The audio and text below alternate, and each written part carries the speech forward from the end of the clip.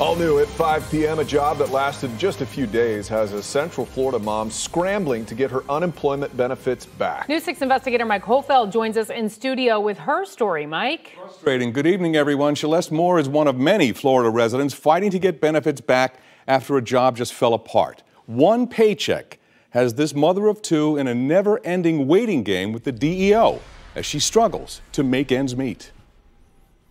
Well, every morning I have a routine to get online, to check my account. Cheleste Moore has been waking up to the same DEO disappointment for months. No unemployment benefits. The last time I was paid was July 11th. With 2 kids and mounting bills, she's been surviving on her family's generosity to make ends meet for the last 14 weeks. I have absolutely no income. Only thing that I have right now is food stamps.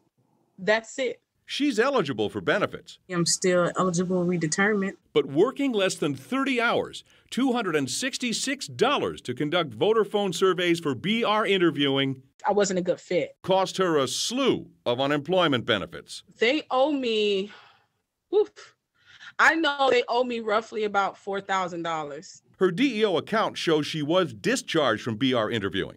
Before that, she worked as a truck driver with Waste Management, and most recently, a driver with a company called Shredded, a document shredding service. I went to Shredded so I could have more time with my children. She tells News 6 she was only with that company a month when COVID forced downsizing and cost her job. I'm just an innocent person who really just needs assistance until I get back, get back working. So she's stuck in a never-ending waiting game, hoping for badly needed benefits. It's just been waiting and waiting and waiting. When she calls the DEO for an update, she's told to be patient. So I was just, I just balled up and cried.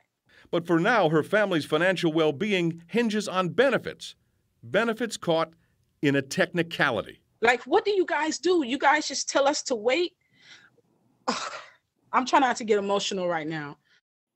One of my favorites. I love her, and we're working for her. The DEO is reviewing her account right now. We're told it should be resolved very soon. She should have that money by next week. We're getting reports, listen, from families across the state that DEO staffers are telling them they have to wait 4 to 6 weeks, or could rather wait 4 to 6 weeks.